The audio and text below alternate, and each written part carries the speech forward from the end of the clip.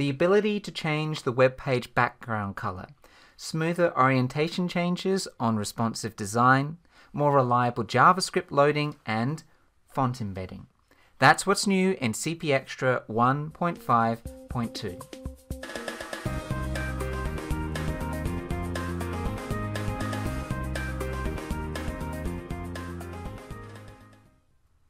Like I said, today I'm excited to tell you about 4 new features inside of CpExtra. Did you know that many of the features inside of CpExtra have been added on request? We've had people privately approach us saying that they are willing to fund new features inside of CpExtra. Well, we've been offering this service privately for a while now, but now we want to offer it publicly. We're now offering a custom JavaScript programming service on our website. If you have any need for some custom code inside of your Adobe Captivate course, we're here willing to help. We will either deliver the code as your own personal JavaScript file, or we will implement it into CpExtra and it will be included as a new feature for the benefit of the whole Adobe Captivate community. But what if you are more interested in writing your own JavaScript code? Well, we're here to help with that as well. We've just released a new 5-hour video training course on JavaScript basics on infosemantics.com. Now, this is not strictly a course about writing JavaScript for Adobe Captivate, although we do give you some pointers along that way within the course. However, we see this more as a preparation for a future course about JavaScript inside of Adobe Captivate. And if you want to learn more about that course, you can watch the introduction video on our website on this page right here, the JavaScript Basics course. Now, one last thing I'd like to tell you before we begin is that we are increasing the price of CpExtra. When we released CpExtra in 2016, we said that we would gradually increase the price as we increased the feature set. Well, it's been 5 years. CpExtra has a lot more features than when it was released, and in the last year we've added some pretty big name features to it, but the price has not yet changed. And many in our community have even said that CpExtra, for what it is seriously underpriced. So we are increasing the price from $67 to $84. That's an increase of 25%. Now, if you haven't got CpExtra yet, well, you can still buy it at its original price. For the next month, in the checkout in InfoSemantics, if you use the promo code CpExtraForever, then we will take 25% off the price of any CpExtra product. That means if you buy some multi-user licenses, you might even get them for cheaper than it was ever possible to get them. So try that. Use the promo code CpExtraForever in the checkout for infosemantics.com to be able to get CpExtra at its original price, but that's only for 1 month. Okay, let's start with the first new feature to CpExtra 1.5.2, and that is xprefDocumentBackgroundColor.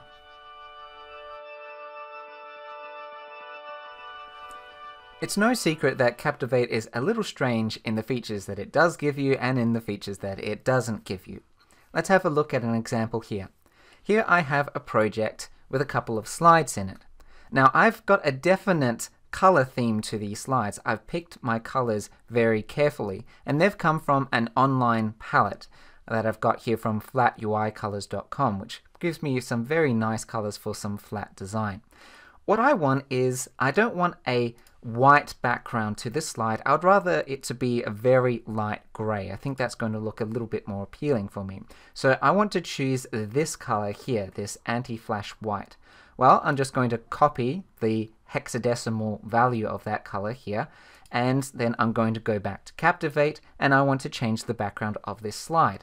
So to do that, with nothing selected inside of the Properties panel, I can change the background of the slide from the master slide background to a custom background, and then I can pick a different color for the background here. Fortunately, that's just appearing outside of the capture range, but what I'm doing here is pasting the color of the gray into the project, and you can see the background changed. However, notice what happens if I go and preview the course. And I'm going to do this by doing the live preview on devices here. And click through here. Okay, we get to our slide.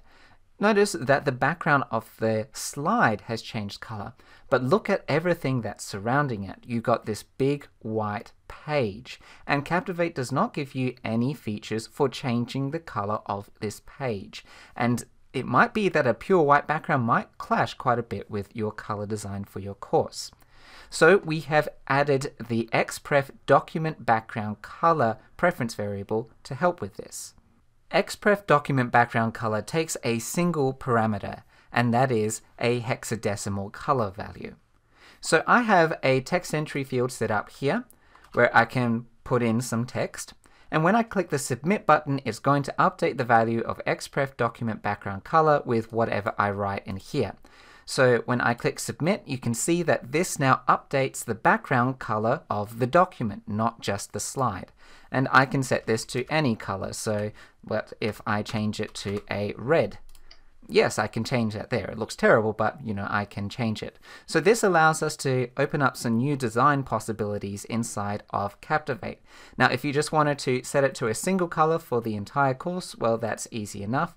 We just go back to Captivate, we go to our project variables, and then we find our xprefDocumentBackgroundColor variable, and we change the value there to be our desired background color. And then we can go preview the course again. And then we will see right from the beginning, the background color will be our custom color.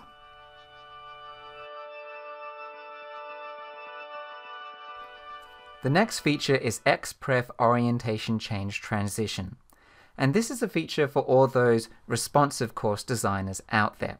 Now, especially when you're working with breakpoint view, the transitions between different orientations of your course can be quite jarring. As you can see, as we transition here, it takes a little bit for Captivate to get its brains together and get everything organized for the new screen size. Well, to make this a little bit less jarring, we've created xprefOrientationChangeTransition, and it's probably easier to show you what it does than to explain what it does. So let's go and create the variable. We're going to go to Project, Variables, create a new variable, and we'll call it xprefOrientationChangeTransition. And even if we just define it with no value, it's going to change the behavior of the Captivate course. So let's save this, and I'm going to go to live preview on devices, and that should hopefully automatically update. Yep, what we see on our screen here. So let's see what happens when I now flip the screen. Notice how there is a fade that happens when you change the orientation. That's generated by CpExtra, which is quite nice. And so it means that while Captivate is making those changes in the background to organize the stage, you don't have to see that. You're getting a white screen and you don't see anything else. But what if we don't want a white screen? For example, you can see due to our xprefDocumentBackgroundColor here, we've got a gray background while the transition is white. What if we wanted the transition to be that same gray color? Or what if we wanted the transition to be a bit faster or a bit slower? Well, we can configure that using the two parameters that xprefOrientationChangeTransition gives you. So let's go back over to Captivate. We'll go to our variables, and we will find our xprefOrientationChangeTransition variable. Okay, so the first parameter you can configure is how long the transition goes for. And this is a number of seconds. So by default, this is going to be 0.5, it'll be half a second, but let's say 2. It's going to be a transition lasting 2 seconds. And by putting in a comma, we can then configure the second parameter, and this is the color, what the color of that transition is going to be. So it could be the same color that we've generated for our background here, but just to make it very obvious what it is, I'm going to make it a bright red color. So let's see what that does by going to Preview, Live Preview on Devices. We can see that it's now refreshed on my phone here, and now when I transition from one orientation to the other, you can see that we get that big red shape, but it's only covering the slide. It doesn't cover the document around it, so that color is controlled by xprefDocumentBackgroundColor, not by the orientation change variable there. Okay, let's look at what's next.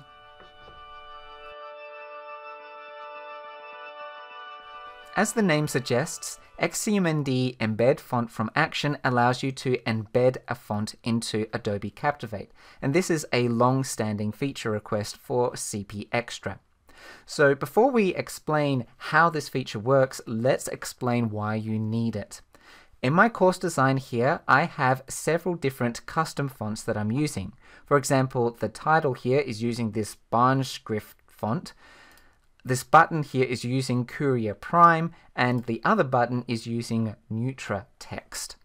Now, in a usual course design, I wouldn't mix and match all these different custom fonts, but I have a couple of different custom fonts here just for the purpose of demonstration.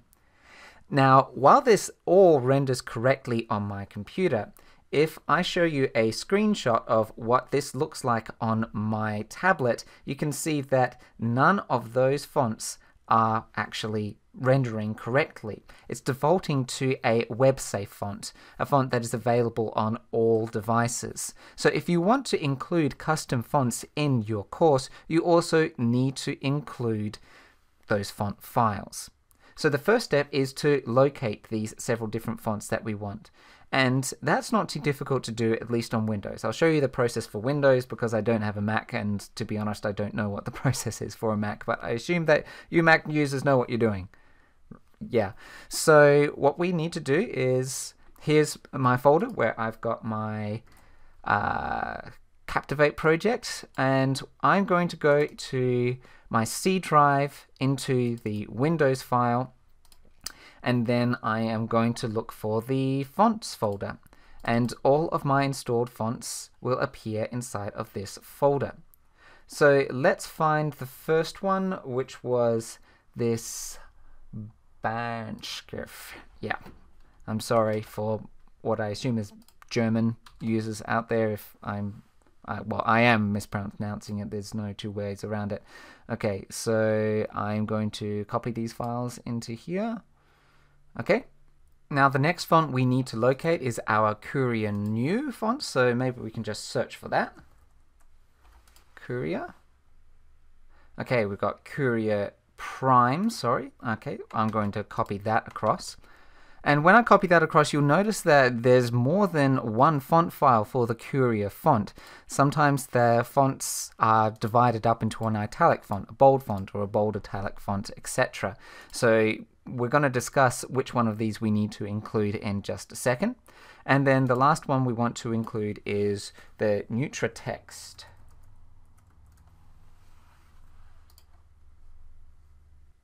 Okay, here's my Neutra text bold font, and I will paste that in.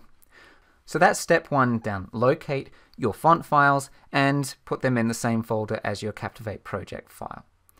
The next step is that you need to identify the different types of font files. So here the JavaScript is a .ttf file and Courier Prime is a .ttf file. However, I have this file here, the Neutra text bold, which is an OTF file. Now, your computer understands how to interpret an OTF file, but as it stands at the moment as I'm recording this, not many browsers understand how to process an OTF file.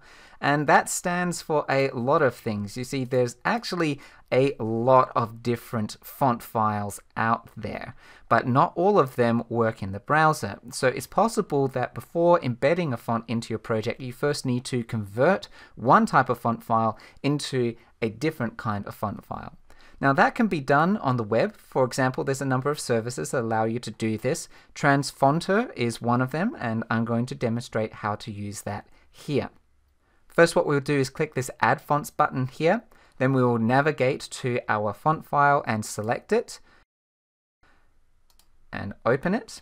Okay, and then down here we can select what kind of font file we want to get back. These WOFF and WOFF2 are acceptable as well, but I would like to keep it a TTF file. And you don't really have to configure any of these other ones unless you want to. Configuring the different characters that you want might actually allow you to decrease the size of the font file, which might allow it to load quicker in your course if loading time is starting to become a problem for you.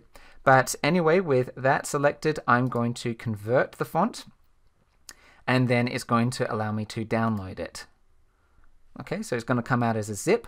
I am going to go find that zip file, and then I am going to take that to my other file here and just extract it. Now, of course, like when you download anything off the internet, it's probably best to scan it first. I didn't create this tool, I'm not endorsing this tool, it's never been a problem for me, but it's just, these are the days we live in. It's always best to scan anything that you download. So now that we have valid font files, we can move on to step 3, which is we need to make Captivate include those font files in its export. Here's how we do that. Inside of my project, I'm going to go to my last slide here, and this is a personal resources slide. I'm not expecting the learner to ever see this slide, but if I can include some buttons in here, then I can make sure certain resources are loaded into my project. I've set up a couple of buttons down here for each of the font files that I want to include. So for JavaScript down here, what I'll do is I'll select that button, I'll go to Actions, and then I'm going to pick the Open URL or File action. From there, I'm going to browse to the location of my font files. So here's my JavaScript font, and I'm going to open that. So now when I publish my course, this is going to be included in the Captivate export files, which is very nice. Now, a slight note here for people who are collaborating with other Captivate developers, when you share this project file to somewhere else, it's going to keep this exact file path here. So when Captivate publishes on their machine, it's going to look at this file path and try to find this file, which may or may not exist. So if you're working with other Captivate developers, I suggest you have a folder on your C drive where you keep all of these assets. But just for the sake of demonstration, I'm just pulling these off of my desktop. So let me at the same time go here and configure the button to be able to include the nutratext.ttf file in the export. Now it comes to Courier Prime as the next font, and remember there were several font files for the Courier Prime font. Which one should I include? Well, if I go over and see where my Courier Prime font is being used, which is here, you can see over in my character set, I've chosen from the drop down here the bold character set, and this drop down equates to those different font files that we saw, and I've selected the bold one. So if I want this to look exactly the same on my iPad or other people's computers, then when I select the Courier Prime font by going to Open URL or File, then I should select the Courier Prime bold.ttf and open that there. Okay, so that's step 3 done, but notice each of these buttons has a very particular name to it. I've called this one JavaScript Loader, this one is NutraText Loader, and this one is Courier Prime Bold Loader. These buttons are going to be CpExtra's gateway to locating these font files. And let's see how it does that with step 4. Step 4 is where we start using xcmndEmbedFontFromAction, and I've already defined that variable in my project variables dialog here. I've set up this text field so that when I type out some value into here and click submit, it's going to send that value to xcmndEmbedFontFromAction. So by playing around with this, we'll see how we can work with xcmndEmbedFontFromAction. So of course, on my computer, I already have these fonts loaded and working, so if I really want to see whether it works, I need to swap to a different device. So I'm going to publish this project, and then we'll pick up on my iPad and see what happens. So we're picking up on my iPad here to play around with xcmndEmbedFontFromAction. Now this command variable takes 3 parameters. The first one is the name of the font. Now you can find the name of the font by going back to Captivate, selecting the shape or the caption, what have you, that has the custom font in it, and then going down into the style settings, looking under character, and seeing in that drop-down menu what the exact name of the font is there. So I'm going to type that out first of all for our barn script font. Excellent. And that's our first parameter. So I'll put in our comma, and now let's type in the second parameter. The second parameter is which button or interactive object is loading that font into Captivate, which one has that open URL or file action. So I have down here a little box where I've written out the name of those buttons already. So I know that the barn script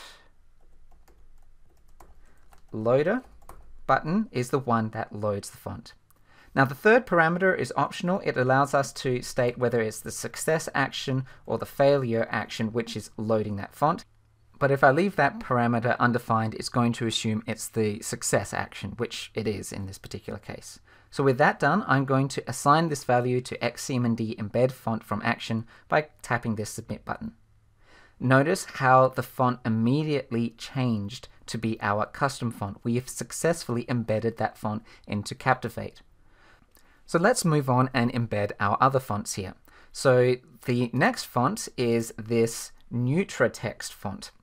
So we'll find the name of it inside of Captivate. Here it is, NutraText. So I am going to change my values here. I need to type out NutraText. And then the button that's loading that is called NutraText Loader. And then I'll click submit. Watch the continue button. Notice how nothing happened there. Why is that? Well, the problem is that the name of this font has a space in it. And when you assign things to CpExtra, by default, it takes out all white space character. That's tabs or spaces. But in this case, we want to keep it. Otherwise, this is incorrect.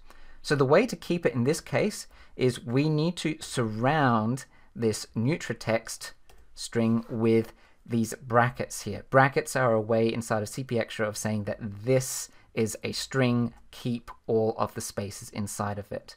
So when I click submit now, you notice now our text loads.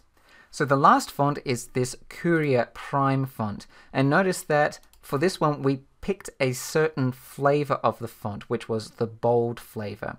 So let's see what happens if I try to just load this using the Courier Prime font name and remembering to keep the correct capitalization.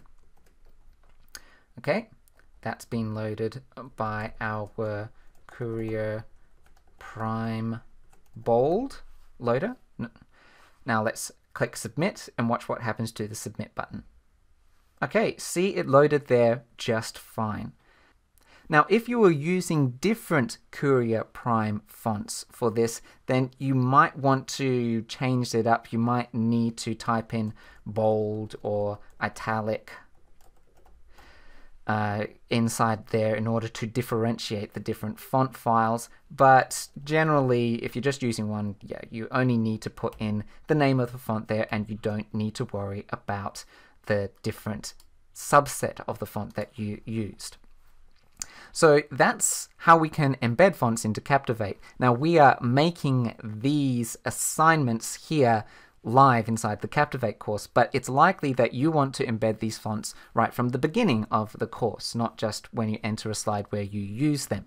Well, to do that, what I recommend you do is set up your xprefInitLoadJSFromAction advanced action to embed the fonts there using xcmndEmbedFontFromAction, and then they should be available throughout the course right from the beginning. Now the last feature that we're going to talk about today is xprefInitLoadJSFromAction. Now, if you've been following us recently, you probably realize that this variable name is very similar to a command variable that we just introduced recently, which is xcmndEmbedFontFromAction. Now, we've been very excited about this command variable because it makes it much easier to load custom JavaScript code into Adobe Captivate. However, as we have continued to use it, we've noticed that there is a slight problem with it, and I'm going to demonstrate that problem to you right now. Now, in my project files here, I've already included this javascript.js file here, and you can see the code for it here.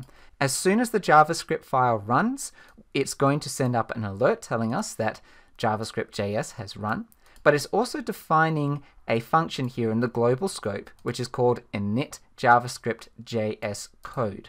And when we run that function, perhaps from within Captivate, it's going to send up another alert box telling us that this function has run. Okay, so let's go into Captivate and load this JavaScript file in. The first step for that is very similar to our font embedding process. We needed to create a button, and then for that button we set up its success action to open a URL or file, and in this case it's loading the javascript.js file.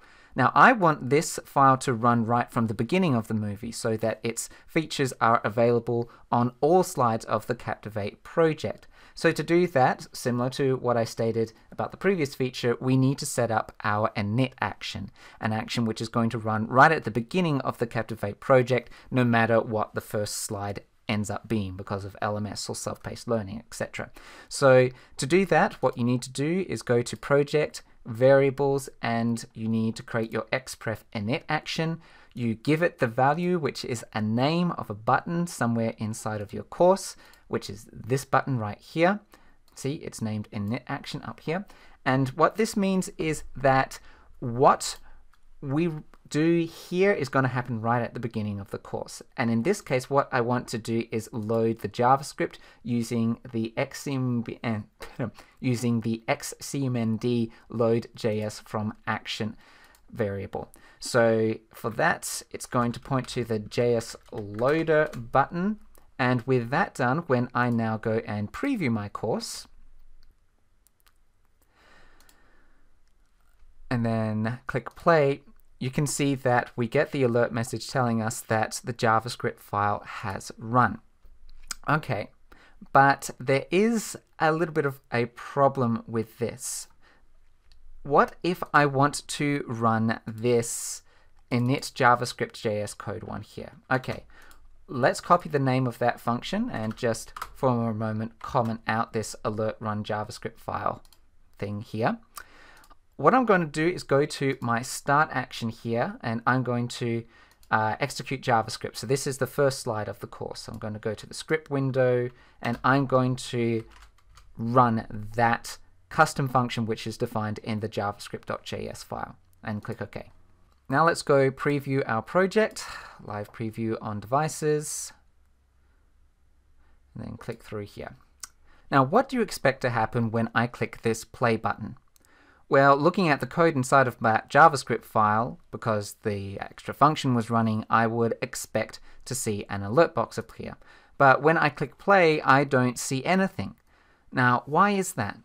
Well, although we are loading and then running this JavaScript file right from when the movie begins, which is as soon as we click the play button, that doesn't actually happen fast enough for that code to be run before the enter slide action here is run. And that is a bit of a problem because, like I said, due to LMSs or self-paced learning, you never know what slide the learner is going to start on, which means the first slide might be broken when they come back and view a course for a second time. So what is the solution to this? What I'm going to do is go back to my JavaScript file, and then I'm going to open it, and then uncomment this alert here so that we can see when the JavaScript file is run, and then we can see when this function is run. Okay, we have added a new preference variable to CpExtra, which is this xcmndEmbedFontFromAction. This is like a one-shot call to xcmndLoadJSFromAction, which happens as soon as the web page loads. Not when you click that play button, earlier than that, as soon as the web page loads. So let's see what happens when we point this to JS Loader here. Update that. And let's get rid of our init action here. Let's change it back to a continue. So the only way that this JavaScript file is being loaded is through that xprefInitLoadJSFromAction preference variable. Let's go preview live on devices again.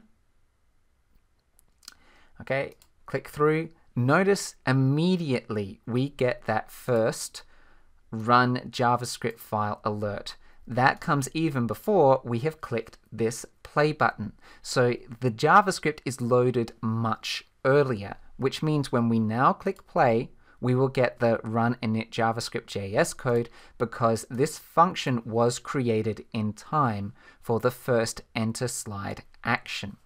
So that should help your code to run a lot more reliably.